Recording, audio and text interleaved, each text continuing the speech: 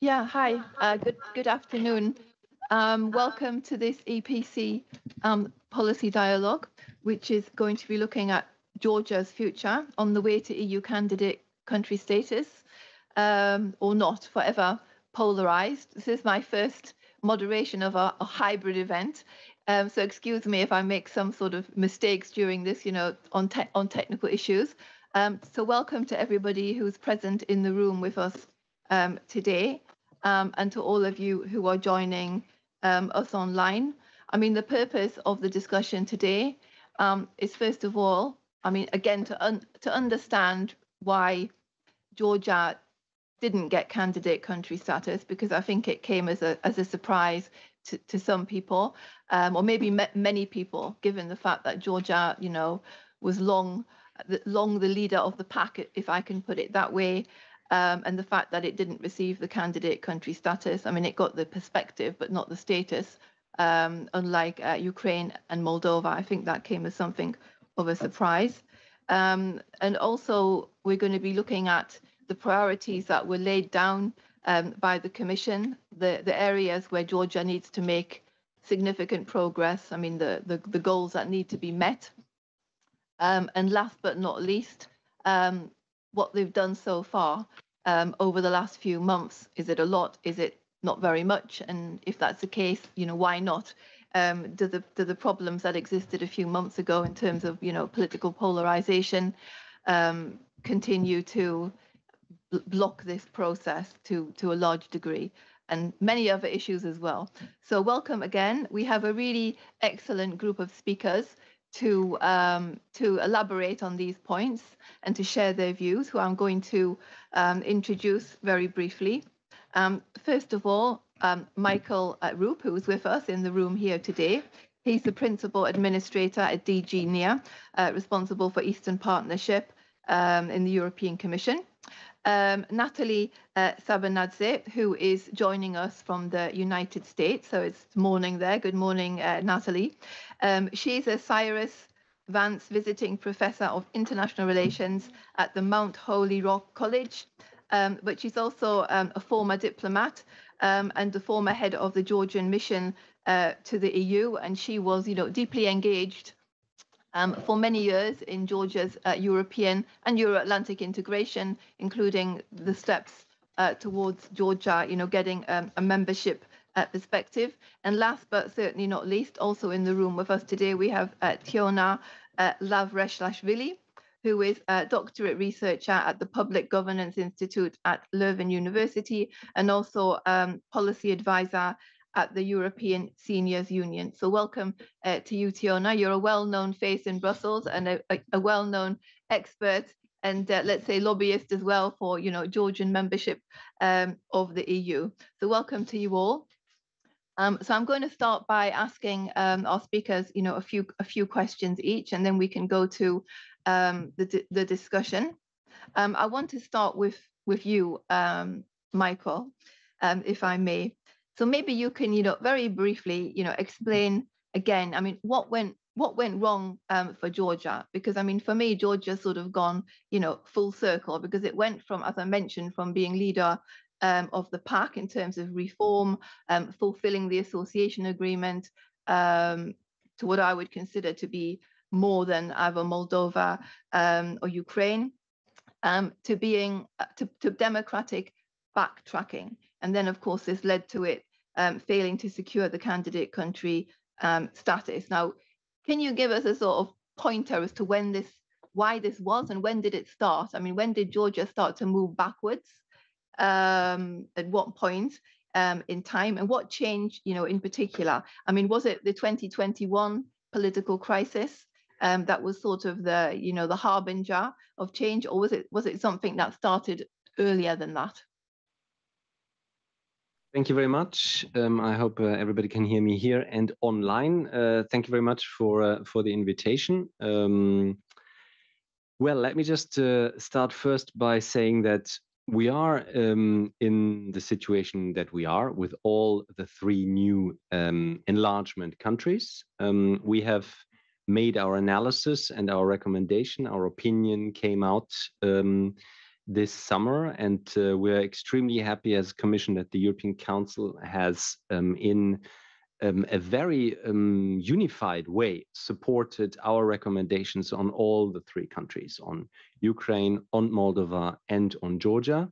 I believe even 6-7 months earlier, nobody would have believed that the European Council would have given such a clear European perspective to all three countries, such a determined, clear way of saying you're part of the European family, and when the time is right for you and for us, you will join the European Union. I believe in January even of this year, nobody would have believed that this was possible. The Georgian government itself didn't believe it was possible in such a short time frame. They had the rough idea of in 2024 applying for membership of the European Union. So this was all a new development in a new geostrategic reality that we are all facing and that we are looking at on a daily basis. And I believe Georgia has a good way. I keep saying sometimes that accession to the European Union is a long game. Some say it's a marathon. I usually say we are in the first 5 minutes of a football game. And nothing has been lost or won. Georgia can still today do everything so that at the end of the 90 minutes, it has scored enough goals to win this game. And this is important for those who are now disappointed, who were very disappointed with our proposals to the Council in June, and who were even more disappointed that the European Council actually followed it to the letter. But we believe that in the great scheme of things, weighing all the aspects of where Georgia was at the time, and we can discuss later if it still is there, that we made the right decision and the European Council followed it. In that, we said Georgia has developed well in many, many areas, but there are areas where more needs to be done. And we developed these 12 priorities in order for Georgia as a country, and I keep saying that this is a responsibility of everybody in Georgia, not only the government, but all the political elites, all society, to develop in this way. Now, to your question, when it went wrong, as you said, so I believe in the 2 years previous to the opinion, there have been many incidences where we have been very clear as European Union, and we made statements to this effect locally in Tbilisi, and also sometimes when it was more problematic from the headquarters here in Brussels, where we said very clearly, this is a development which we don't think is good. And there were numerous instances. I don't have to repeat all of them.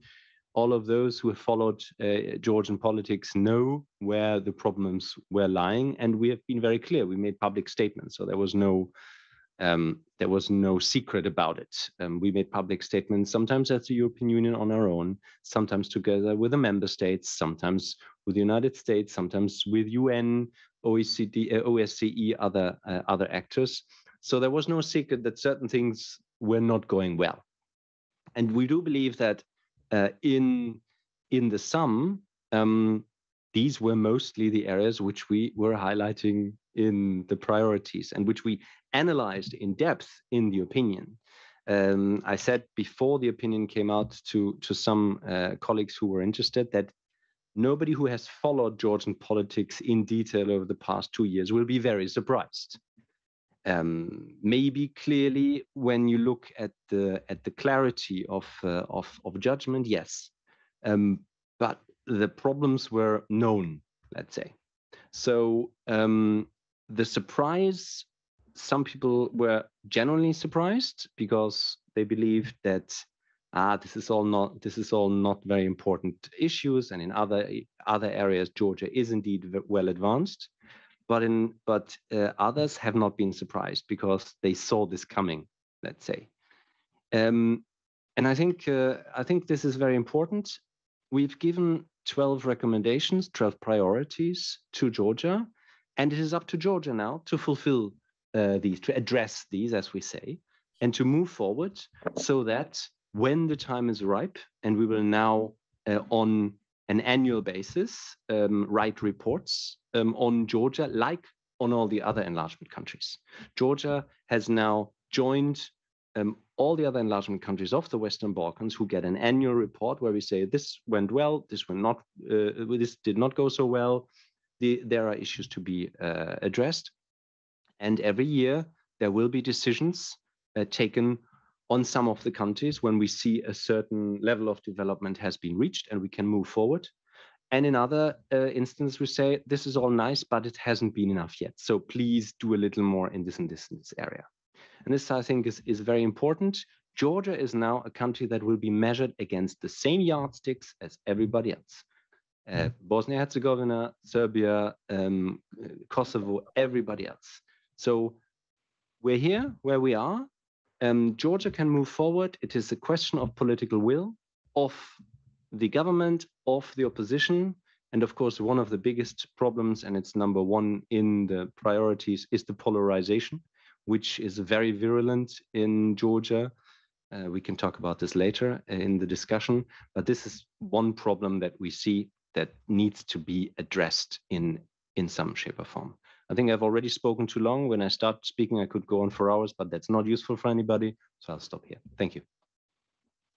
Okay, thank you very much, Michael. I think you elaborated, very beautifully why you view that Georgia didn't receive the candidate country status immediately. And I want to come back shortly regarding the priorities and what has been done so far, including this issue of political polarization. But I want to turn now to Nathalie, because you were here in Brussels. You were responsible for, if my memory serves me correct, the finalization and then the implementation of the association agreement and whatnot. Were you surprised by the decision? Many Georgians that I spoke to, including from civil society, but also from diplomatic circles, said that prior to the decision, when they'd done these tours around Europe and visiting member state governments, many of them were sort of told, don't worry, it's going to be all three countries together. Georgia's not going to be left out. It's all or none. And that wasn't the case. And I accept the reasons, the points that you made, Michael. There was backtracking in a number of areas, but we can't also say, with due respect both to Ukraine and Moldova, that they were also, perfect case studies. There was many issues of concern in both of those countries. So, do you think it was fair?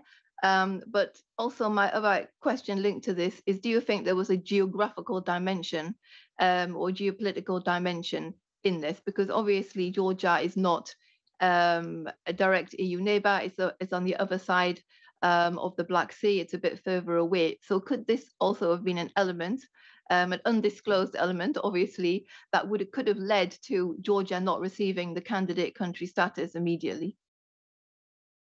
Thank you, Amanda. Very, very nice to see you, although virtually, and thanks for the invitation. Let me share a few points and observations. I agree completely with Michael, who said that, 6 months ago, it would have been absolutely impossible to imagine that we would even be talking about membership perspective. And I remember that very well while being in Brussels. We were fighting for an extra comma in a declaration, not for the perspective. So clearly the change has been precipitated by geopolitical considerations. This is not something that this kind of change that happens abruptly is clearly kind of driven by geopolitical considerations, and we know very clearly what these are.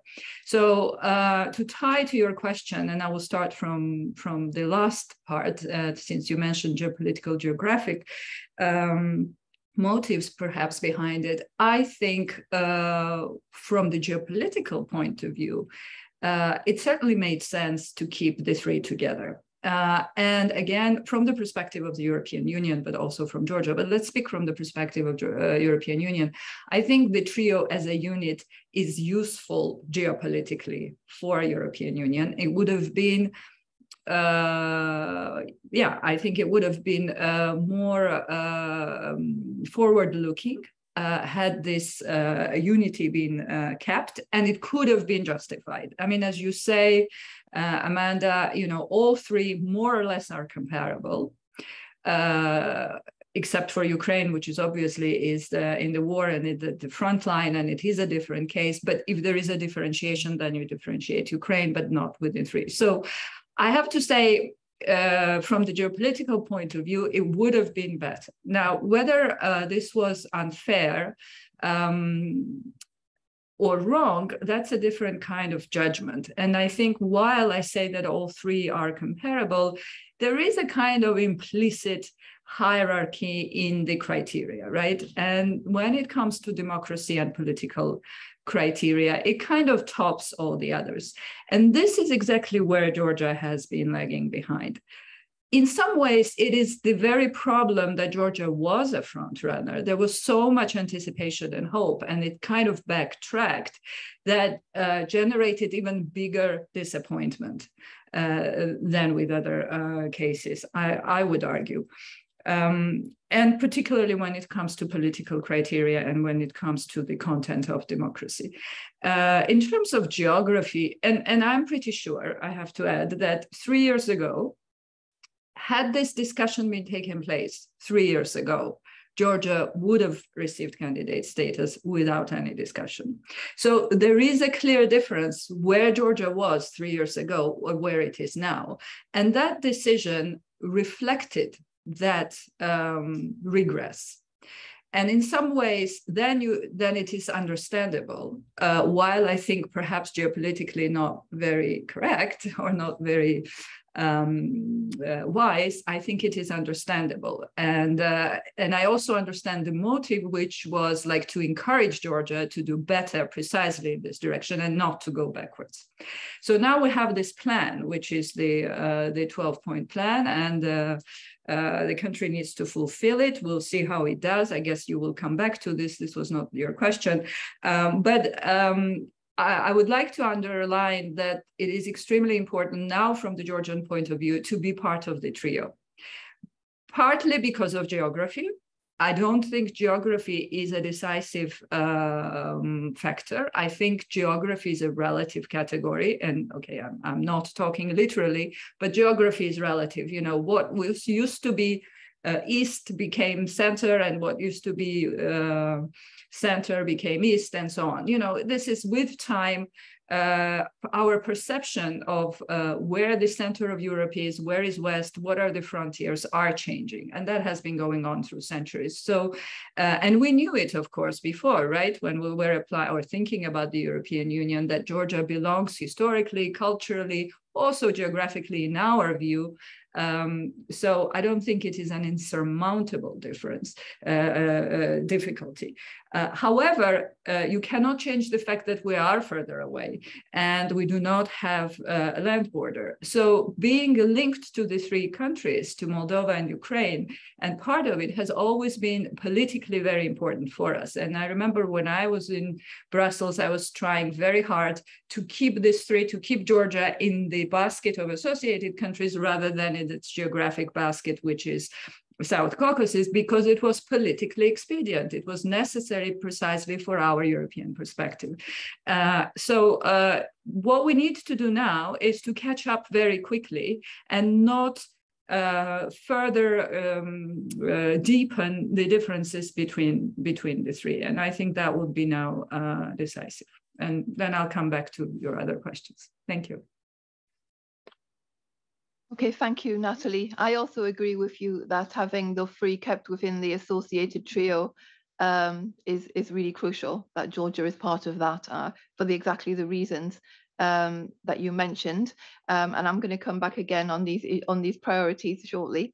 But I want to come to you now, Teona, because obviously you've been working on Georgia's Euro integration as well for many years. So just before we move to what's been being done, I want to ask you about what happened in the last couple of years. I mean, do you think that, what happened with the famous so-called Michel agreement, the fact that it was, quit by the sides after this political crisis, was something that, left such a bad taste in the mouth of the EU that it seriously contributed to this decision?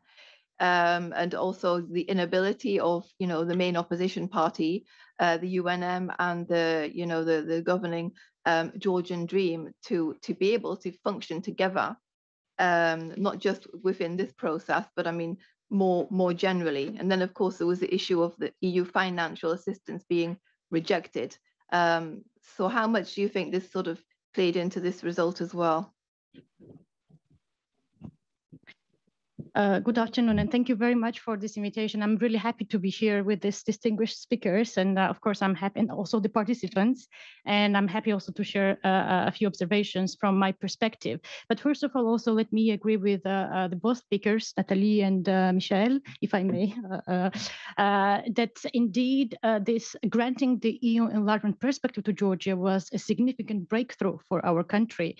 And I think that unfortunately this decision was not communicated in a strategic way also to the citizens, because I think that the whole society, maybe our citizens and also the electorate was really much prepared for the candidate status. That was the highest bar, right? But also I believe that indeed the European perspective is the first step that should lead us to this accession path.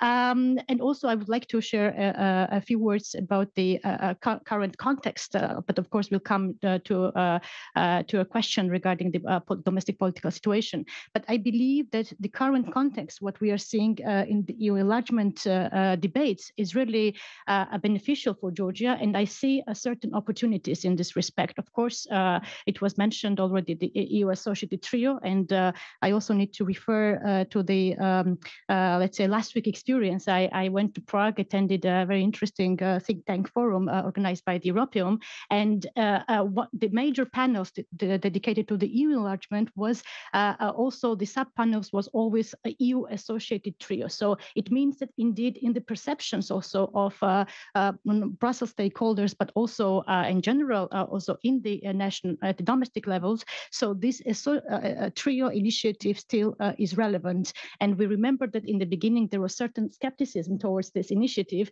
But I think that in this respect, much needs to be done, particularly also from a cross-country perspective. And I think that communication and coordination of these three countries from institutional perspective, I mean, the parliaments, also the governmental level, at the civil society level, will be very important. And another development is, of course, the opening of these accession talks with North Macedonia and Albania, which also signals that there is a credible, let's say, dynamism in the EU enlargement process. But of course, I think that we need to be cautious when it comes to the candidate status of Bosnia and Herzegovina, because looking at the report by the European Commission, rather critical report, I would say it raises some questions regarding the, I believe, objectivity of the decision, because that might also pose some questions from Georgian side, because actually the country, which is still in rather challenging problems with the state building, is receiving the candidate status. And in the case of Georgia, this was not the decision. Of course, we have two logics. You remember how Macron has somehow put forward the candidate status to Bosnia and Herzegovina, that this was a decision to help the country to address the problems. But then in the case of Georgia, we have the first, let's say, reform that we have to deliver on the reforms, and then there is the carrot, that is the candidate status. But back to your question, dear Amanda, regarding the Charles Michel agreement. Of course, I mean, this is a rather unprecedented, let's say, occasion when so high-level engagement, we saw this high-level engagement in Georgia. But I think that maybe this was too fast in my view, because I think that the political actors were not really prepared for this high-level, let's say, and very fast result-oriented discussion. And of course, we saw what we saw. We saw the Georgian Dream withdrew from the agreement, but also we should not forget that there were also the main opposition party, the UNM, was not a part of this agreement. And I think that we, in this respect, we always need to speak about the inclusivity of the process. Of course, we know that the ruling parties in all the societies, they have the bigger responsibilities over the processes, but of course the opposition parties should play a fair game in this respect.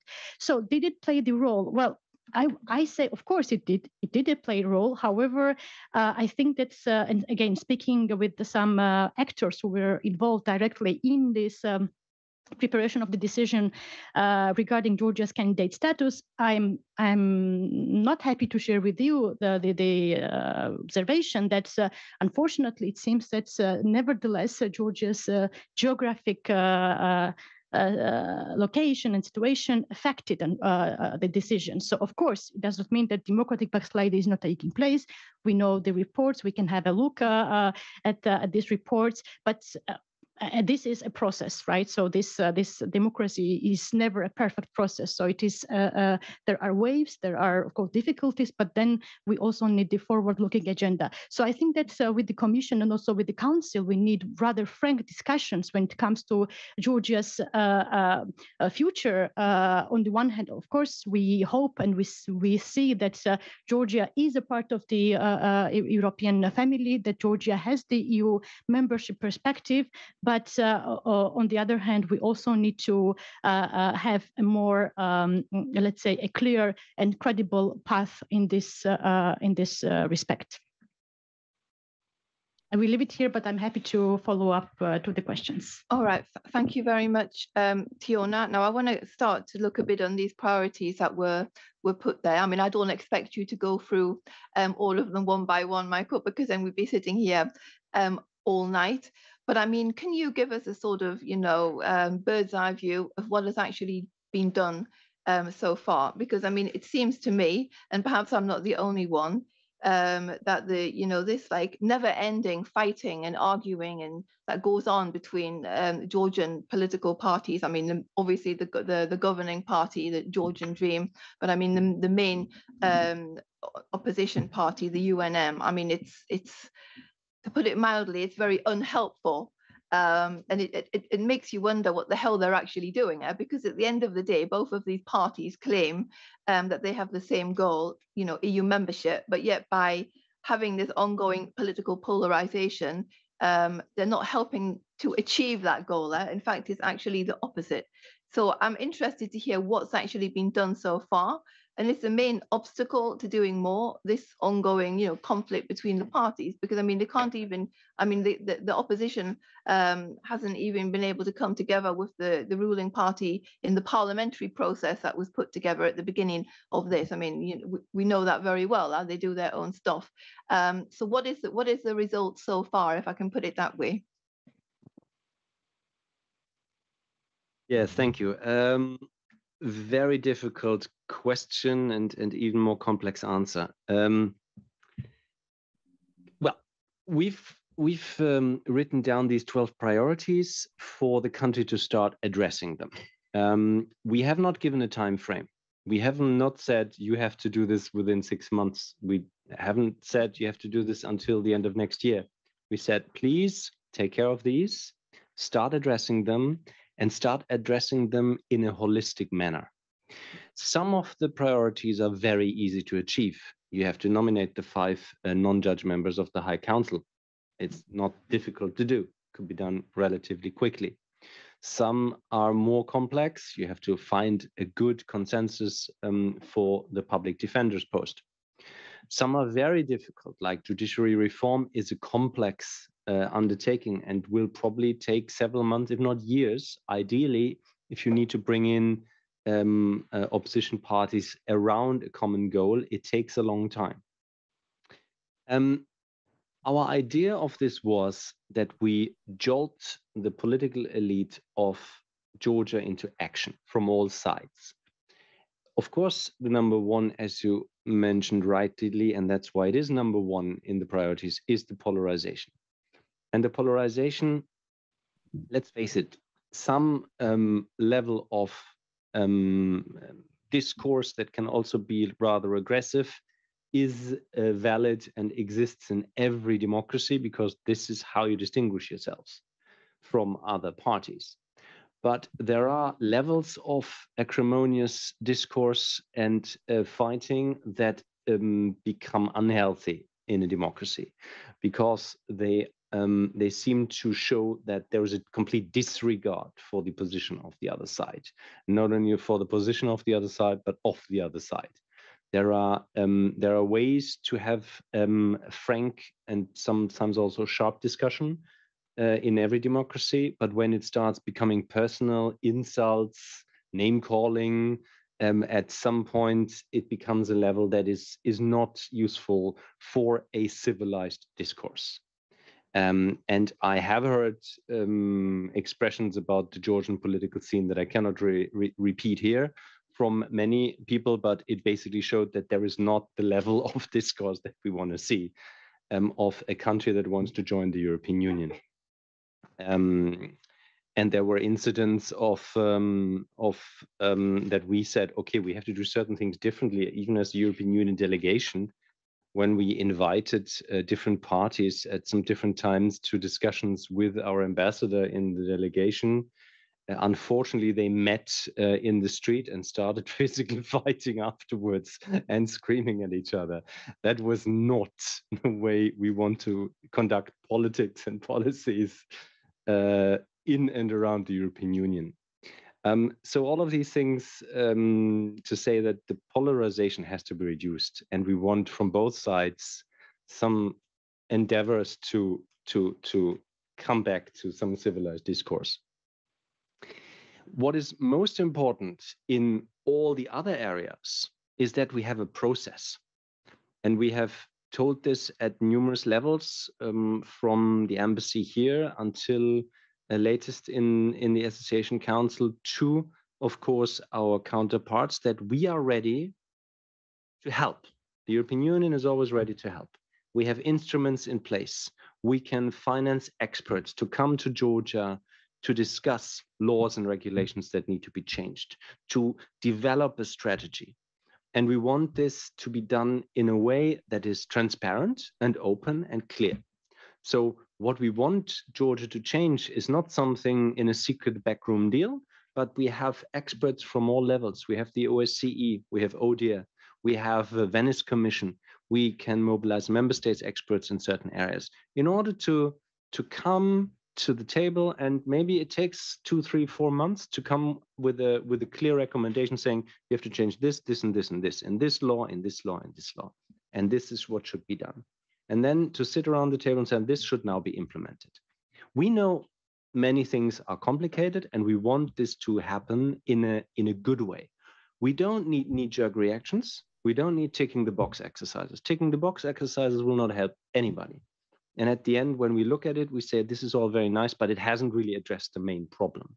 And sometimes we think you know that it hasn't addressed the main problem. Sometimes maybe you think it addresses the main problem. What we want is an encompassing, holistic approach. And this is what we have offered. We have now seen for the first time that the Georgian government has asked for the amendments to the electoral code to be checked by the Venice Commission and by ODIHR, and we're financing this expert analysis. So this is a good step forward in our view. We have October. Many of these could have been started in June. We have October, but nothing is too late, as I keep saying, and there is no deadline. What we want is a process where at some point, it might be next year, it might be in 5 years' time. It depends on the Georgian government. We can write a report and make recommendations to the European Council that says, in this area, this has been fulfilled. This area has been fulfilled. This area, there are credible steps forward. This area hasn't been fulfilled yet, but there's a process. We will go through all these 12 priorities and make an analysis and make a recommendation. And we do this as long as it takes, until we can recommend a candidate status for the country. And we should not forget several things. We in the European Commission are in favor of this. And the geostrategic decision that Georgia can become part of the European family has been given with the European perspective. But there are member states, let's face it, there are some member states who don't want any enlargement anymore, ever. It is them who we need to convince. It's not Georgia, it's not the Commission. We need to have a credible approach so that even skeptical member states who are very wary of any enlargement at all, and I don't have to name them, you all know them, are that convinced that there has been enough progress on a technical analysis that politically they can go back to also their population and say, look, guys, Georgia has delivered. There's no question. And this is where we need to go. And this is why it's not an easy exercise. And it needs to be an endeavor from all levels in the country, in Brussels, and further afield. Thank you. Maybe just a very quick follow-on. I mean, when you're assessing the progress that Georgia is making, I mean, is there very specific benchmarks? I mean, or how do you actually measure that? I mean, because different people can measure it in a different way, right? So. Well, as I said, the best is if we all have a process where we sit down together with the experts and politicians of Georgia, maybe from all the parties, and discuss all together what needs to be done in each part in order to fulfill the priority. We have our analysis of what we believe is sort of the minimum that needs to be done. And this is something which we are happy to discuss in a procedure with all experts. If the Georgian government, when the Georgian government says we would like to know, and please tell us what we should do. Other countries that were in a similar situation were very much forthcoming. We have with us here somebody who worked on Hungary and its accession at some point. And Hungary back then was a very forthcoming country, was very interested in doing absolutely everything that was necessary in order to join the European Union. We had other countries like Slovakia, which were much more difficult back then. Today things are maybe the other way around, but that's another discussion for another day. It is a question of the political will of the country and of course of the government to come to us and say, look, guys, we know we have a problem, help us solve it. This is all we are there for. Thank you. All right, thank you. Political will, you know, that's the key issue here. So I want to come back to you, Nathalie, because Michael, you know, mentioned, you know, all the parties should sit together to find a way forward, to work together.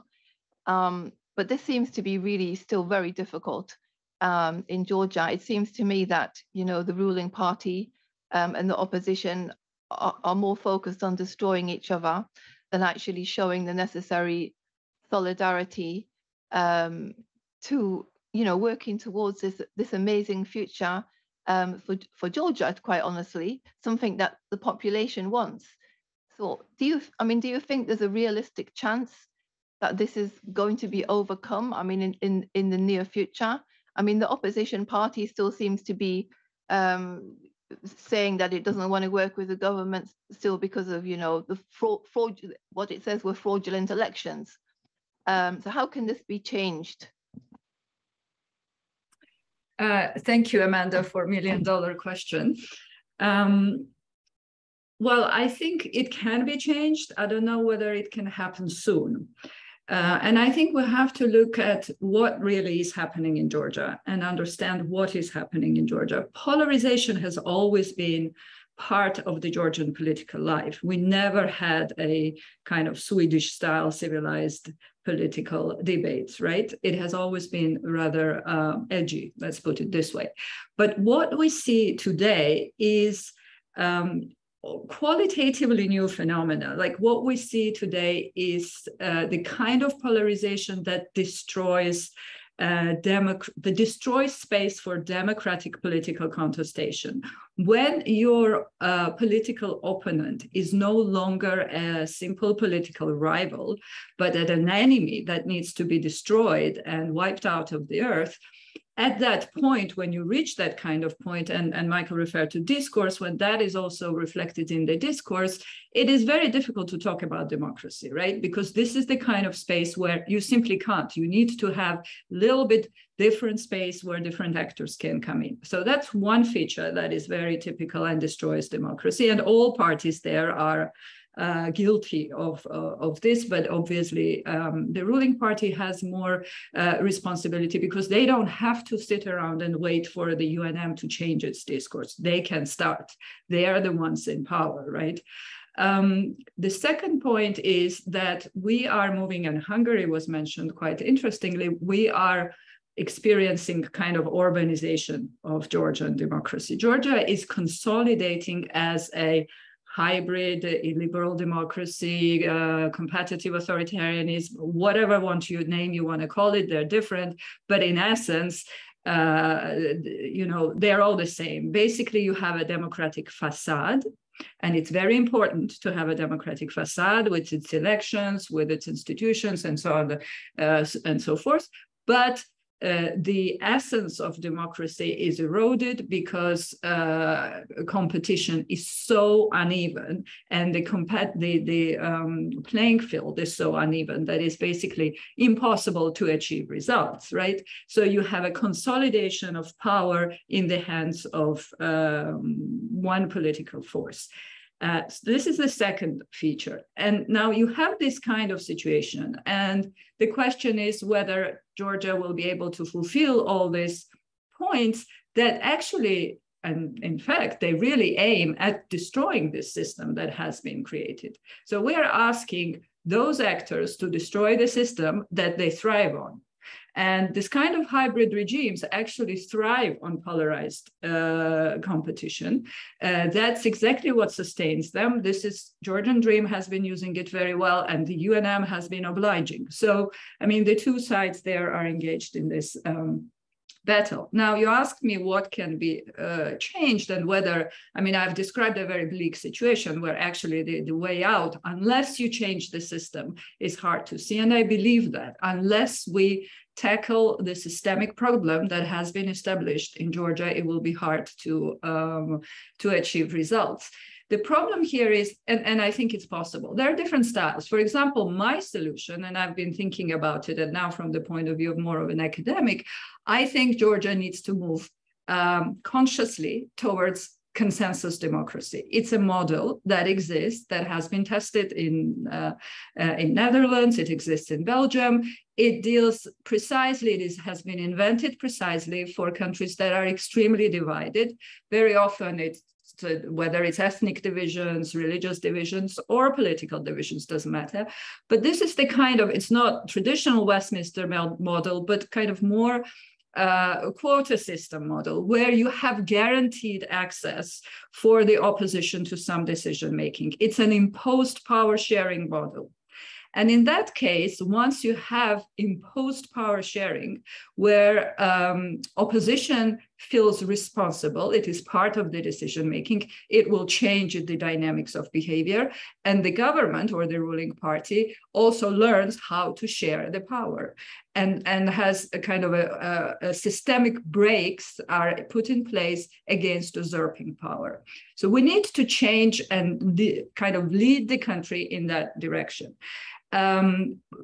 To ask for depolarization, and you answered, your question about benchmarks was also important, because I think to put as a condition depolarization without really saying, how it's going to be measured and what it really means in the case of Georgia, is not going to lead us very far. I think it needs to have a more kind of structured and clear breakdown of things, what it means beyond changing discourse. And we see that even changing discourse is difficult, but because we have the same actors.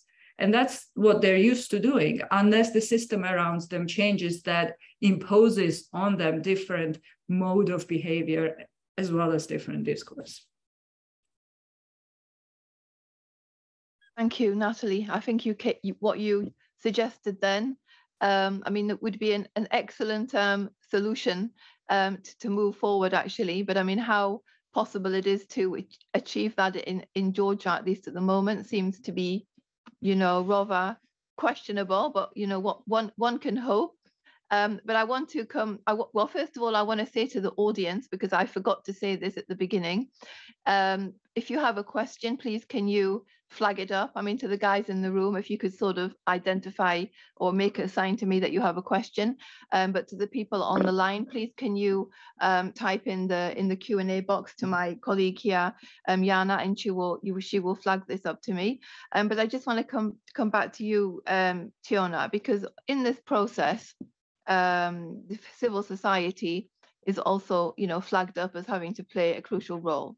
And we know, for example, like in the scenario in Ukraine, Ukrainian civil society was absolutely crucial in forcing the government or pushing the government to actually do reforms. But I mean, I want to understand better now the role of civil society in Georgia, because we talk about polarization, but it seems to me that polarization in Georgia is also, civil society is also polarized. And that seems to be like problematic to me for obvious reasons. I mean, is that the case? And is there a way that civil society can actually change the way that they work to be able to operate as one group with the same goal, rather than focusing on the let's say the policies of their own parties? That would be the first question. And the second question to you is actually regarding Russia. I mean, how do you think Russia will try to gain from the fact that Georgia hasn't received candidate country status and that it's still in the process of working towards it? And linked to that now would be the situation regarding disinformation and Russian narratives that are going around Georgia. I mean, to what extent is this being used now, perhaps more than ever, to undermine this process? Thank you, Amanda. I will indeed very interesting questions. I will try to answer them. But before, also a few comments regarding the polarization, because I also think that we need to understand the context of the Georgian polarization, because in general, also in the academic literature, we know the polarization that is ideological polarization. And but in the case of Georgia, then I would argue that this is not an ideological polarization, because if you look at the also polls and the in this regard research outcomes, then you would also see that there is a very little difference when it comes to the political parties' programs, especially on the economic aspects. And then the citizens and the electorates, all of them are united when it comes to their major concern, that is in economic situation, unemployment, and that is also the foreign policy dimension of Georgia, that is becoming the member of the EU and NATO eventually. So, and therefore, I think we need to understand that it is a kind of, I would call it maybe pragmatic polarization that is really imposed by the political elites, and which is not a mass polarization, that this is something that is, I would say, in this regard, a rather top-down process. And why this is important? This is important because I think that in this respect, we need to really underline the responsibility, first of all, of the political parties. But Amanda, you are right, not only political parties, but also the civil society actors, which definitely, in my humble observations, are indeed a certain extent polarized. And I will give you an example. But the political parties in this respect also need to take the major responsibility. And Nathalie has mentioned, of course, power sharing. But in Georgia, I would say, yes, power sharing is key, like in every democratic state. But then in Georgian reality, the problem is that political parties, they always want more. So when they have a shared power, no, but they don't want even more. And that's why also this contestation and this, let's say, battle for power emerges in Georgia. So, regarding the civil society, yes, Ukraine was really a success story in this respect. I would say that Georgia needs more active and vibrant civil society also in Brussels. And I really hope that the time will come. And I think that with this new enlargement, let's say that this is back in the EU, let's say, agenda, that Georgian civil society, together with also civil society of Moldova and Ukraine, in a format of the EU associated trio, recently, I'm really, let's say, trying to advocate this idea to build a common, let's say, civil expert group. We remember the example of BPAC, which is in the case of the Western Balkans, when this Western Balkan 6 expert group were very much also important, not only in advocating the Western Balkans integration process, but also producing the policy solutions and recommendations. In the case of Georgia and associated trade, we do not have this kind of outcome, and this is one thing. And regarding now Russia, because I see that I'm running out of the time. One point about the civil society. We should not forget about the existence of the Eastern Partnership Civil Society platform in Georgia.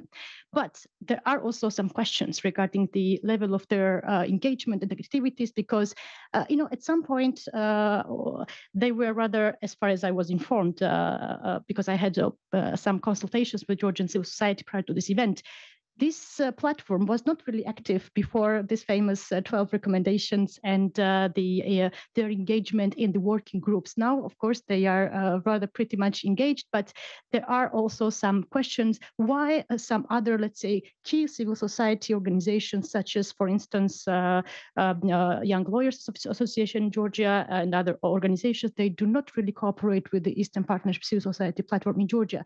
So I think that this already signals to a certain extent existing division, and this needs to be overcome, and it needs to also take into account that we need to work together at the domestic level, but also trying to mobilize our efforts in Brussels. And not only Brussels, because Mikhail has really had a great point when he mentioned that it's not the Commission, but it's the member states. So we need also the key member states where this civil society needs to advocate for and convince them for the European future of these three countries.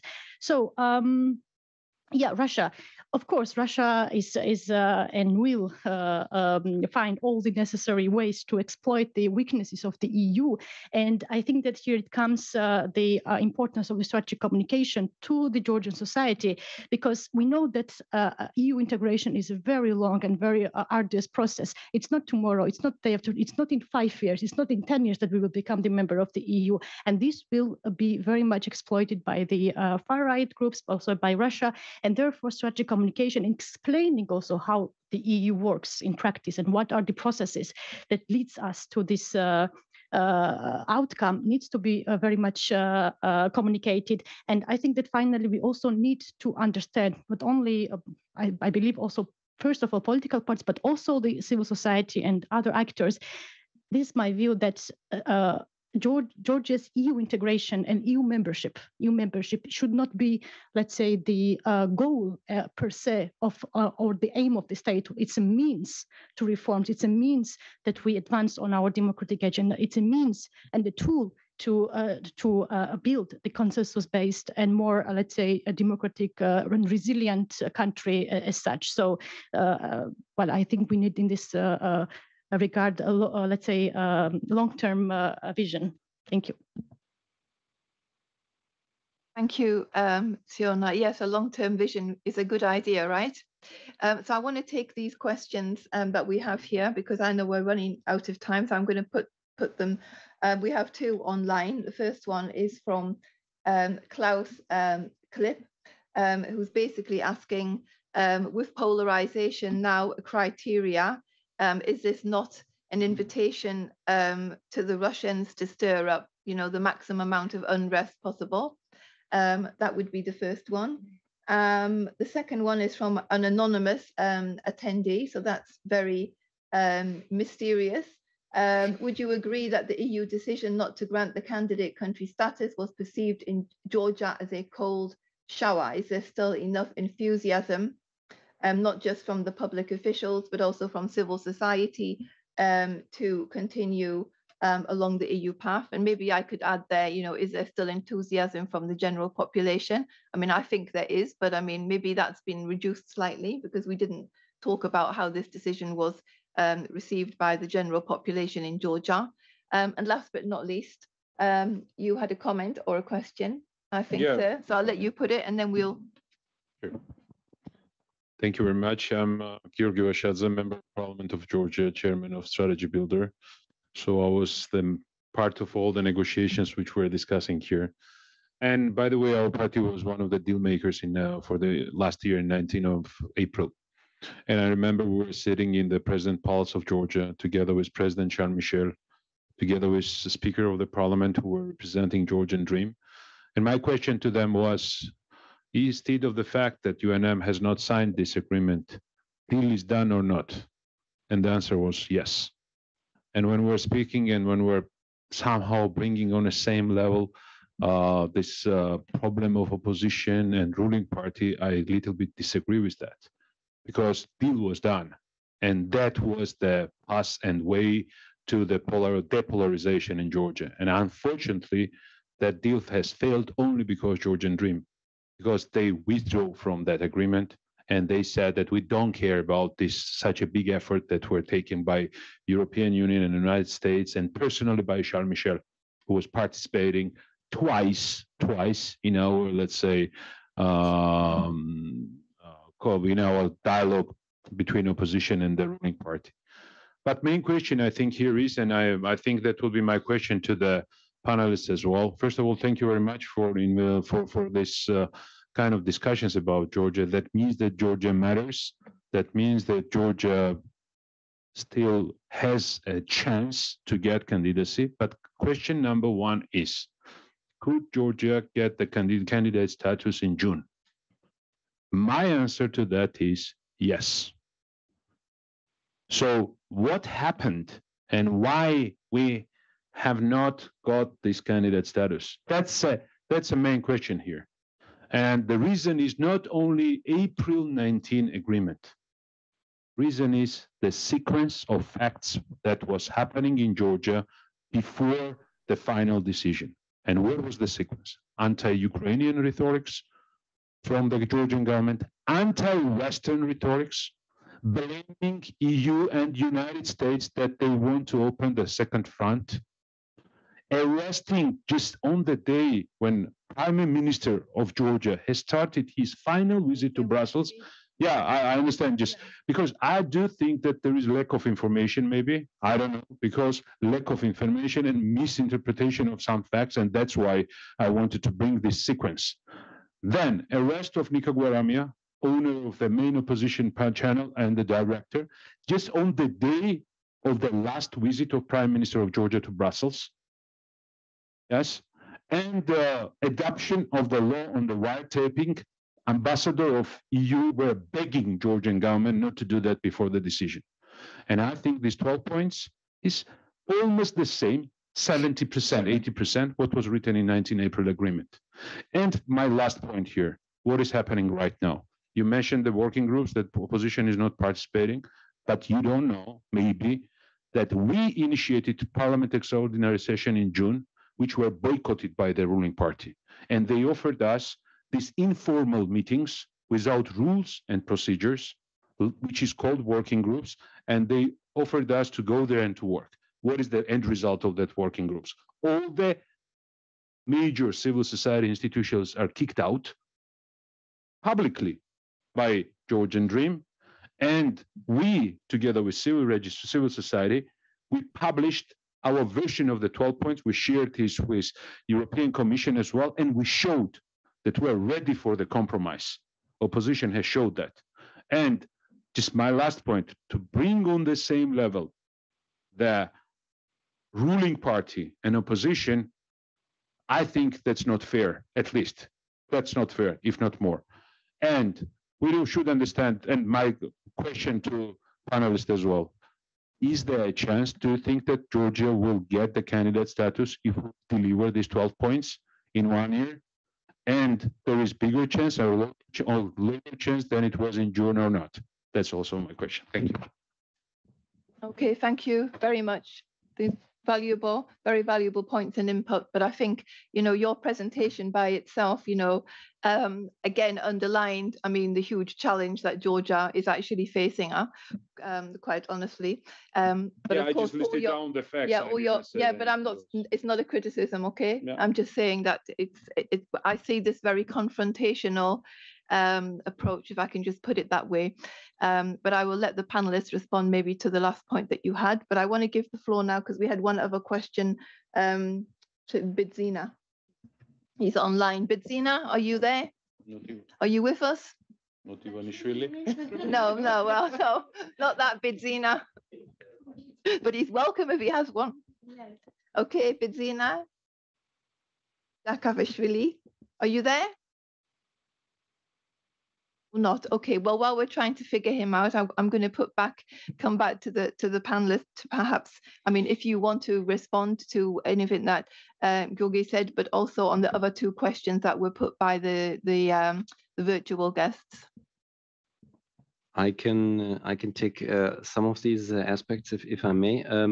First of all, the question whether if Georgia delivers on all the 12 points next year, it will get candidate status. I believe yes. I mean, this is our procedure. We are the Commission. Of course, the decision is taken by the member states, by the European Council. We cannot forecast what the member states will discuss in December 2023, when they will gather on the basis of the whole enlargement package, on the basis of our analysis, on the basis of our recommendations. But there is no foreseeable reason why, if Georgia has fulfilled all the issues, is in perfect shape in our view, the member states would then not grant candidate status. I think this is very straightforward, and this is also what I keep telling to those who want to listen, and I think what we keep telling at all levels. It is in Georgia. The ball is in Georgia's court. To come back to the football analogy, it's up to Georgia to do the right things now, and we believe we can help. We can do this, and this answers to a certain extent the other question about the cold shower. Civil society in Georgia is adamant. They want European Union membership. This is. All opinion polls have that as a clear result. The parts of society of those respondents say 85%, 75%, a huge majority clearly want European Union membership. And that's also why we are relatively confident that in the medium term, things will move in the right direction. This is not 52%. This is not 55%. It's a clear majority, and this clear majority also came out at one of the biggest demonstrations, pro-European demonstration that I've ever heard of, let alone seen. The roughly 160,000 people who came out onto the streets in Tbilisi in this summer to advocate for the government to do anything necessary to move things forward and to become a candidate. To get the candidate status. And this is something where we believe we are fully in line with the large majority of the Georgian population. I have no doubt about this. And the details that we've listed will make Georgia a better country. And that's the whole idea. We're there to make the world a better place, to say it a bit philosophically. We're trying to improve countries. We're trying to make the processes there better, for the benefit of the people. This is all we do, for better democracy, for better politics, for more inclusive politics for everybody, which will filter down to better economies, better legal application, a better application of the rule of law. And this is all we are there for in the Commission. And we believe that this is where Georgia can go, and the faster it gets there, the better for the country and the better for the question of becoming a candidate. Thank you. The first question is, could Georgia? I think I said yes. You're helping. In June. And if they will deliver the reforms. Well, okay, if they had delivered the reforms, but this is conditional too, we very rarely use that in politics. Thank you. Yeah, but back to you, Nathalie, if you would like to comment on those questions that were put. Yes, I will start by the question on depolarization. I don't know whether that's a recipe for Russia to keep the instability going and so on, but I sort of agree with the spirit of the question. I think depolarization as a condition is a very abstract one, and it needs to be defined more clearly. Now, when I was talking about power sharing, and here I want to also kind of respond to Teona's point, Georgia never had power sharing. We don't know what it is. It's not like the parties wanting more. We always had winner takes it all system.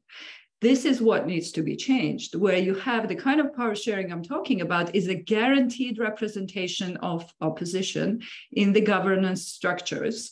And that will give them stake and greater responsibility to be less destructive, perhaps, as well.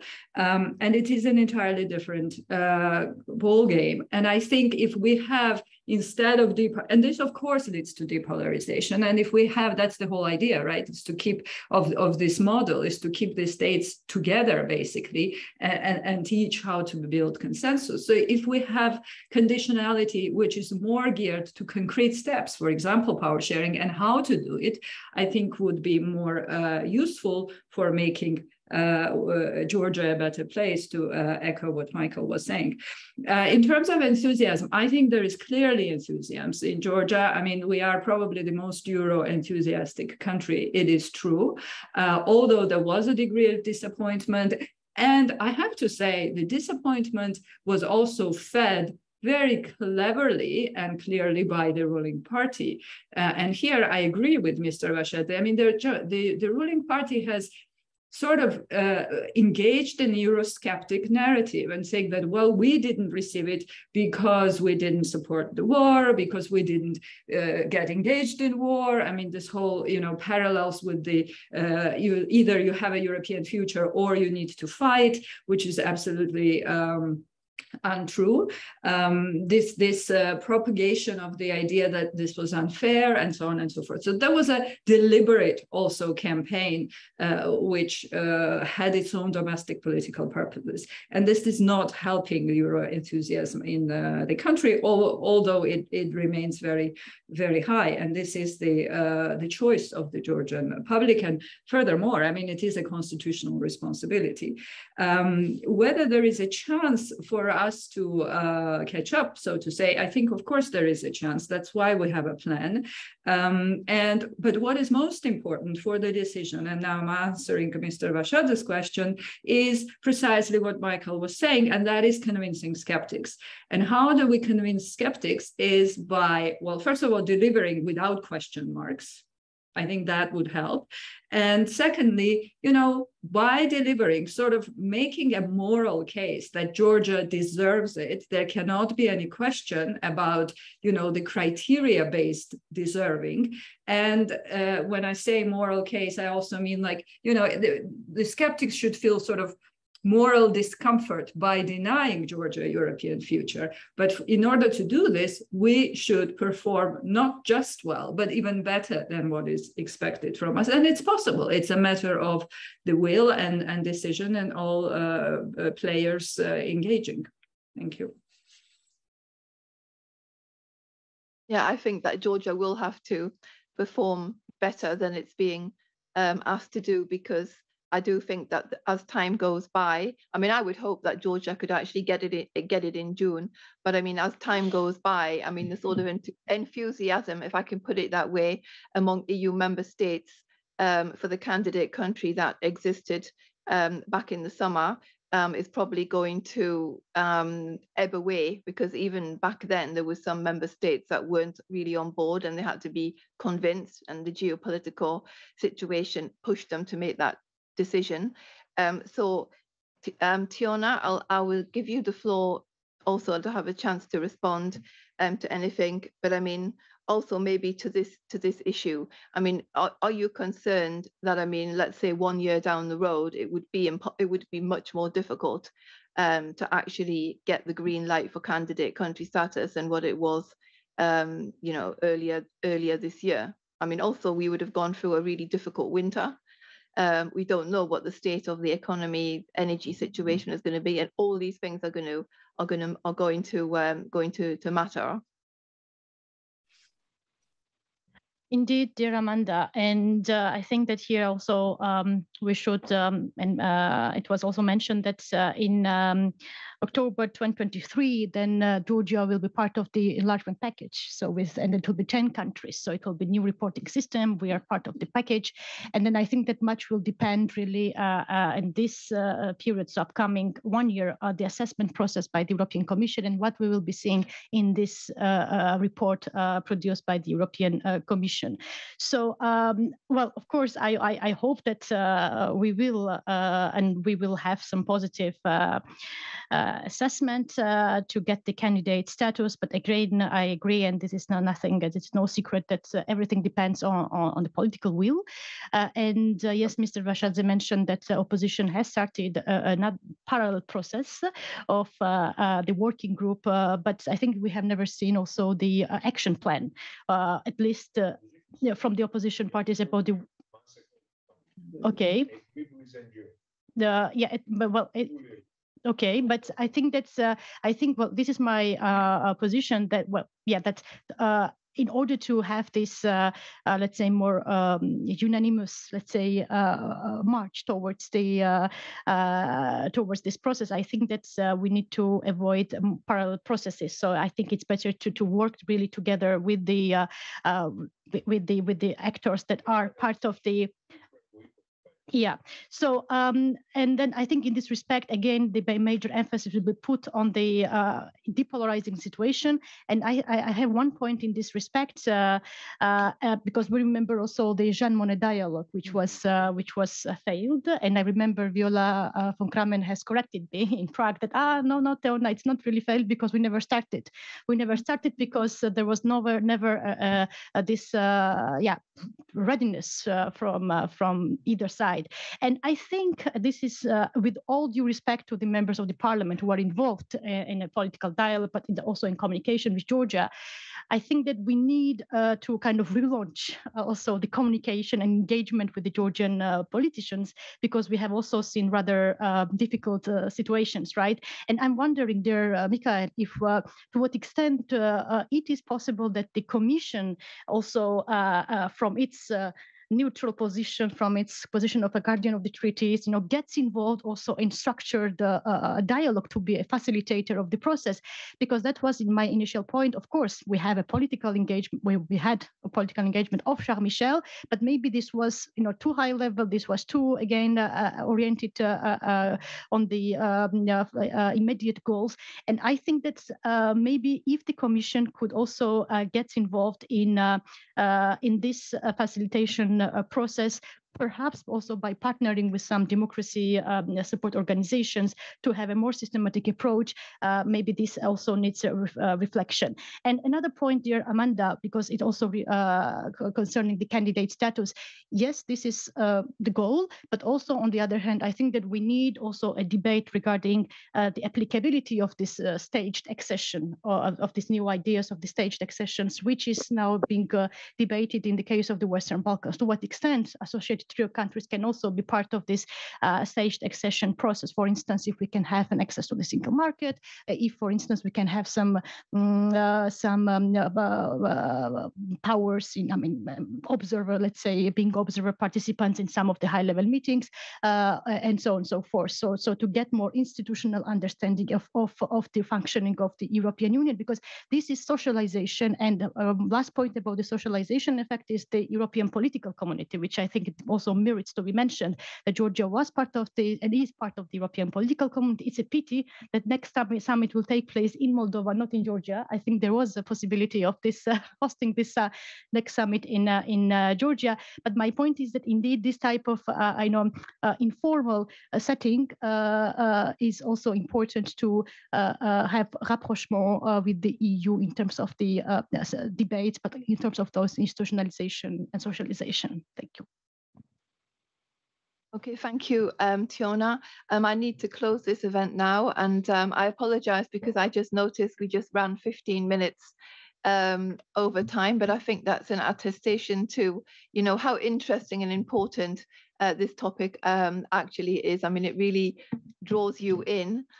Just like the country itself actually draws you in, not just because of the wine and the excellent food. So I really want to thank our speakers from coming and sharing, their perspectives on what's happening in Georgia in terms of meeting the criteria, what the problems are, the challenges, and what we can expect, and what's this all about. Because at the end of the day, I think all Georgians, share the same vision, or most Georgians, including all of the, the political elites. I mean, they want to see their country in the EU. First and foremost, these reforms, of course, as we always say, or for Georgia itself. This is the first part, but I mean, everybody has a common vision for the future. So I think these obstacles and these differences between the parties really need to be overcome. It's in the benefit of everybody. So maybe some heads need to be cracked. So Georgia will be. Georgia's future, I think, should and will be part of the EU. I think it will be positive. And I also think the EU itself will be a better place with Georgia in it, because, diversity builds strength. And I think Georgia would be, a crucial and valuable partner in the Union. So good luck with the process. I mean, EPC will be following this road very carefully. We're planning many more events and analysis together with my colleague Jana. It's nice to have Georgian colleagues here as well. So I look forward to seeing you at our different events and other activities in the future. And thanks to everybody for joining us today, and have a good evening and rest of the afternoon. Thank you. Thank you, Amanda.